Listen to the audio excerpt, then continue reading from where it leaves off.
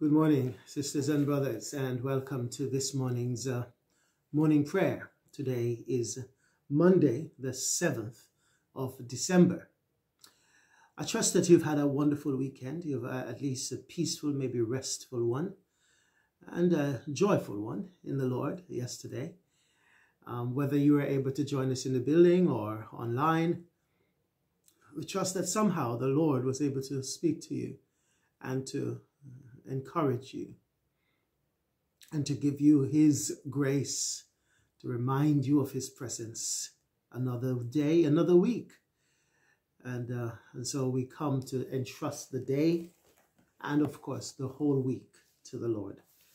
Let's pray. O Lord, open our lips, and our mouth shall proclaim your praise.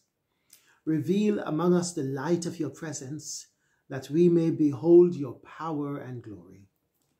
Blessed are you, sovereign God of all. To you be praise and glory forever. In your tender compassion, the dawn from on high is breaking upon us to dispel the lingering shadows of night. As we look for your coming among us this day, open our eyes to behold your presence and strengthen our hands to do your will, that the world may rejoice and give you praise. Blessed be God, Father, Son, and Holy Spirit. Blessed be God forever. Amen. The earth is the Lord's and all that fills it, the world, the compass of the world, and all who dwell therein. For he has founded it upon the seas and set it firm upon the rivers of the deep. Who shall ascend the hill of the Lord, or who can rise up in his holy place? Those who have clean hands and a pure heart, who have not lifted up their soul to an idol, nor sworn an oath to a lie. They shall receive a blessing from the Lord, a just reward from the God of their salvation. Such is the company of those who seek him, of those who seek your face, O God of Jacob. Lift up your heads, O gates. Be lifted up, you everlasting doors, and the King of glory shall come in. Who is the King of glory? The Lord is strong and mighty, the Lord who is mighty in battle. Lift up your heads, O gates. Be lifted up, you everlasting doors, and the King of glory shall come in. Who is this King of glory? The Lord of hosts. He is the King of glory. Glory to the Father, and to the Son, and to the Holy Spirit, as it was in the beginning, is now, and shall be forever. Amen. The night has passed, and the day lies open before us. Let us pray with one heart and mind. As we rejoice in the gift of this new day, so may the light of your presence, O God, set our hearts on fire with love for you, now and forever. Amen. And our collect, our Advent collect. Almighty God, give us grace to cast away the works of darkness and to put on the armor of light, now in the time of this mortal life, in which your Son, Jesus Christ, came to us in great humility, that on the last day, when he shall come again in his glorious majesty to judge the living and the dead, we may rise to the life immortal through him who is alive and reigns with you in the unity of the Holy Spirit, one God, now and forever. Amen. Amen. And our psalm for this morning is Psalm 44. Psalm 44. Psalm 44.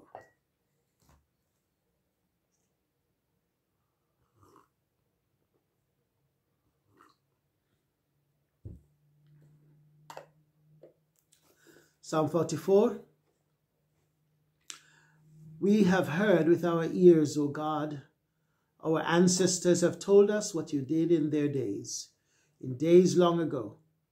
With your hand you drove out the nations and planted our ancestors. You crushed the peoples and made our ancestors flourish. It was not by their sword that they won the land, nor did their arm bring them victory. It was your right hand, your arm, and the light of your face. for you love them. You are my King and my God, who decrees victories for Jacob. Through you we push back our enemies. Through your name we trample our foes. I do not trust in my bow. My sword does not bring me victory. But you give us victory over our enemies. You put our adversaries to shame. In God we make our boast all day long, and we will praise your name forever. But now you have rejected and humbled us.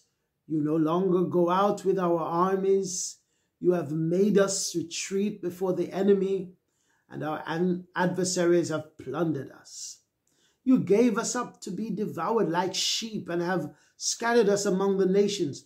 You sold your people for a pittance, gaining nothing for their sale. You have made us a reproach to our neighbors, the scorn and derision of those around us. You have made us a byword among the nations. The peoples shake their heads at us.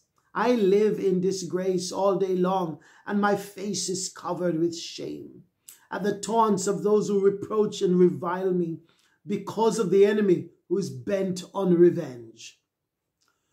All this came upon us, though we had not forgotten you. We had not been false to your covenant. Our hearts had not turned back. Our feet had not strayed from your path. But you crushed us and made us a haunt for jackals. You cornered us you covered us with the deep darkness. If we had forgotten the name of our God or spread out our hands to a foreign God, would not God have discovered it, since he knows the secrets of the heart? Yet for your sake we face death all day long. We are considered as sheep to be slaughtered. Awake, Lord. Why do you sleep? Rouse yourself. Do not reject us forever. Why do you hide your face and forget our misery and oppression? We are brought down to the dust, but our bodies cling to the ground. Rise up and help us. Rescue us because of your unfailing love. Amen. So it's a psalm. There is a sense. The first bit of the psalm is a reminiscent, as it were, of the days of old, long ago, when God used to work wonderful things among the people. We are told this by our ancestors in times past. God, that you were a God who acted. You were a God who did amazing feats. You are a God who did miracles. You did it in the past. Yes? But now, verse 9, but now you have rejected us and humbled us, and you no longer go with our armies. Now we're losing the battle.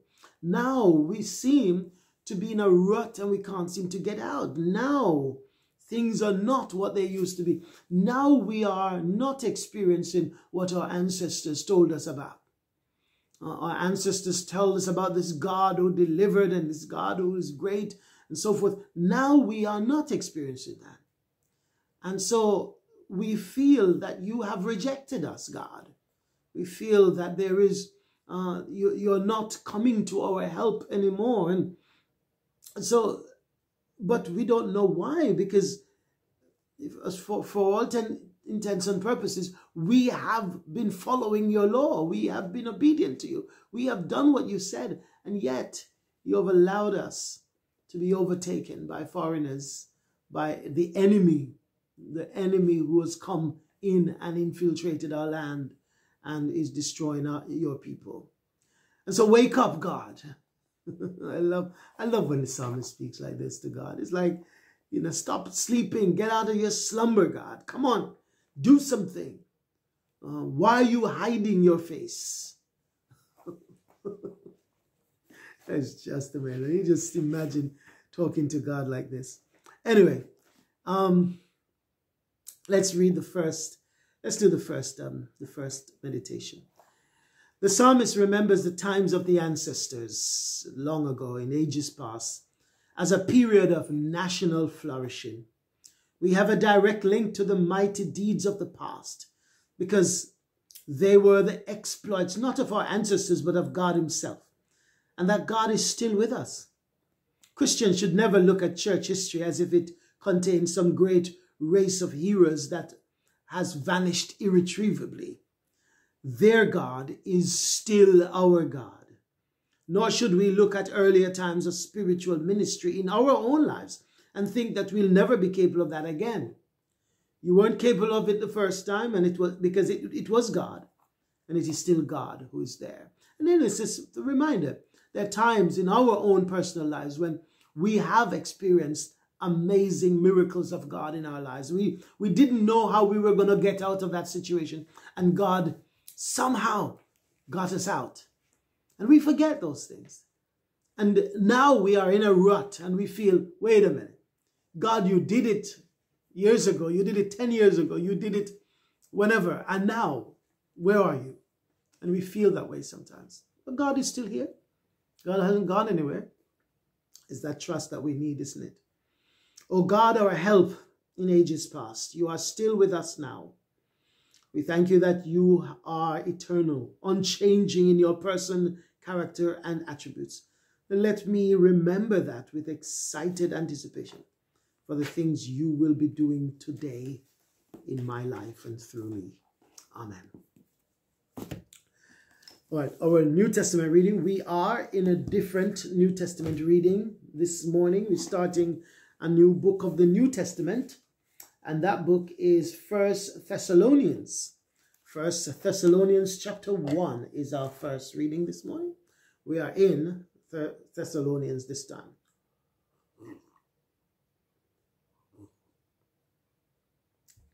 We finished the great book of Revelation, and now I've taken on another great book, Thessalonians, which is different, very different, as you will see. Okay, 1 Thessalonians chapter 1 is only 10 verses. Let's read.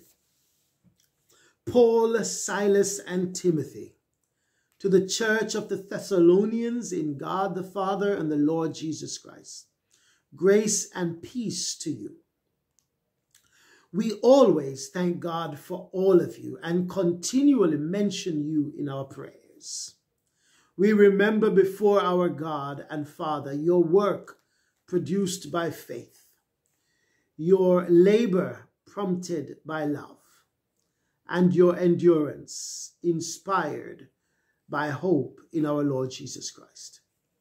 For we know, brothers and sisters, loved by God, that he has chosen you, because our gospel came to you not simply with words, but also with power, with the Holy Spirit and deep conviction.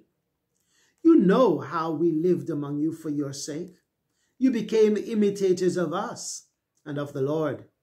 For you welcomed the message in the midst of severe suffering with the joy given by the Holy Spirit. And so you became a model to all the believers in Macedonia and Achaia. The Lord's message rang out from you not only in Macedonia and Achaia. Your love in God has become known everywhere.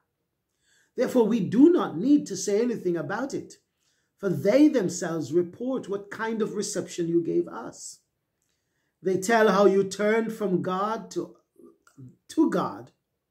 They tell how you turned to God from idols to serve the living and true God and to wait for his Son from heaven, whom he raised from the dead, Jesus, who rescues us from the coming wrath. Amen.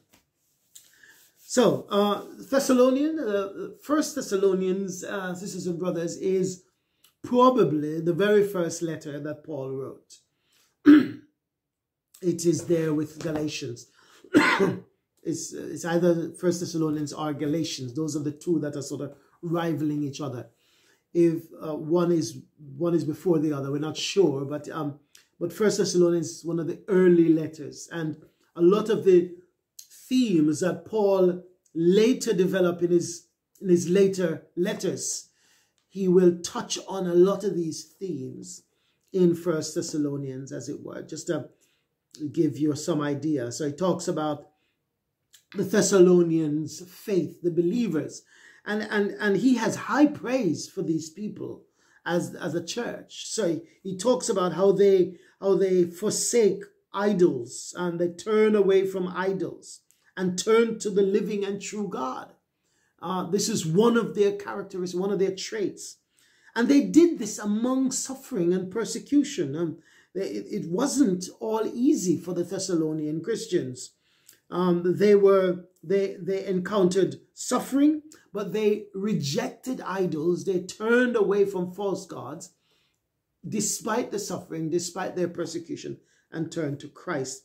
And notice Paul says to wait for his Son from heaven, whom he raised from the dead, Jesus, who rescues us from the coming wrath. Notice, Jesus not only rescues us from our sins, he rescues us from the coming wrath. That is, he rescues us from God's own judgment.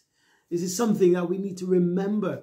Jesus rescues us from the enemy, the devil, but he also rescues us from God. He rescues us from God's wrath, God's judgment upon sin. First, going back up to the first bit, Paul says, we always thank God for you, and we continually mention you in our prayers. He's talking, we here, is Timothy, Paul, and Silas, because Paul is writing on behalf of all three. And you know, this is powerful stuff. Paul is saying to this church, we are always mentioning you in our prayers. Now, to mention you in our prayers doesn't mean I'm praying about specific things. I simply mention you. Lord, remember the Christians in Thessalonica. Lord, remember those wonderful people, the Thessalonians. Just mention you. We always mention you in our prayers. We remember before God your work produced by faith, your labor prompted by love, and your endurance inspired by hope. Faith, hope, and love. Later, Paul is going to develop these themes in Corinthians, to the Corinthian letters in 1 Corinthians. But now he's just touching on them. He says, we are grateful to you, believers, for your faith that is produced by your work, which is produced by the faith that you have. The work you do, the service you do, you give, is produced by the faith that you have in God. Your labor, that's a different word. It's one is service, but one is labor. That is the work that you do outside in the community. That work produced, prompted by love. Love is what drove you or drives you to serve the community. Faith is what prompts you or inspires you. That's the word I'm looking for. Inspires you. Faith inspires you to give service to God, to give worship to God. But love prompts you to serve one another, to labor for the love, for the well-being of each other. And hope. Your endurance inspired by hope. Endurance, perseverance. Despite your suffering, despite what you're going through, you have hope. You are enduring in that hope, that is in Jesus Christ, in our Lord Jesus Christ. Notice our hope, your hope is in Jesus Christ. It's not in anything else. The hope is built on Jesus Christ. My hope is built on nothing less than Jesus Christ and his righteousness. So Paul says your endurance is inspired by hope in our Lord Jesus Christ. I must stop there. But this is faith, hope, and love. These are the three things. Paul is going to develop them more, but here he's given a taste of it. These are, do we have those three things, sisters and brothers? Faith to worship God, faith that is produced through work, through worship, through service, and love for others, love to labor and work to serve others, and hope, an endurance that is inspired by hope, not giving up, not throwing in the towel and saying, I quit. No, despite the suffering, despite the persecution, endure, persevere, because hope is coming in Jesus Christ. That is a message for today, sisters and brothers. Let's reflect on that from 1 Thessalonians. Let's pray. Our Father in heaven, we are grateful for another day. We pray, Lord, that you'll give us this faith, hope, and love. Lord, we cannot live without these three. Lord, we ask for this faith that inspires us to serve you. The love that prompts us to serve others. And the hope that we have in Jesus Christ, that no matter what today brings, tomorrow will be better. Because Jesus is still alive. And our hope is not in tomorrow. Our hope is in him. Our hope is in you, our Lord Jesus Christ. And so may we build that hope today on you, even as we don't know what today is going to bring, much less the whole of this week or the rest of this month or year. But Lord, we need this hope to endure, to persevere, no matter what comes, not to throw in the towel, not to give in, not to give up, but to keep hoping, keep our eyes firmly on Jesus, fixed on the finishing line, as it were. Fix our eyes on Jesus, the author, the beginning and the end, the Alpha, the Omega, the first and the last. Lord, and so help us, we pray, even as these Christians endured in the faith, despite suffering, despite persecution, help us to endure as well with hope, knowing that whatever is happening today, it will not last forever. Because in Jesus Christ, there is always, always hope. There's always a God who is coming to our rescue, who will rescue us not only from our sins and from Satan and from ourself, but he even comes to rescue us from the wrath of God himself. And we give you thanks, Lord, for this Jesus. A Jesus who we, at this time of year, we get excited because we are expecting him to be born, as it were, again in our lives, in our hearts, even as he was born 2,000 years ago in a manger. And so, Lord, we pray for those who are in this world, who have never experienced this birth of Christ in their hearts. They see Christmas come year in and year out, but they have never experienced the Savior being born in their lives. Lord, we pray for those people this morning specifically. And even as we get closer to Christmas, Lord, my prayer for the world, my prayer for this community, my prayer for Newham, my prayer for the UK, my prayer for Europe, Lord, my prayer for Europe, a place that has so strayed from you, a geographical location that once had its foundation in your word, have so neglected it and abandoned it.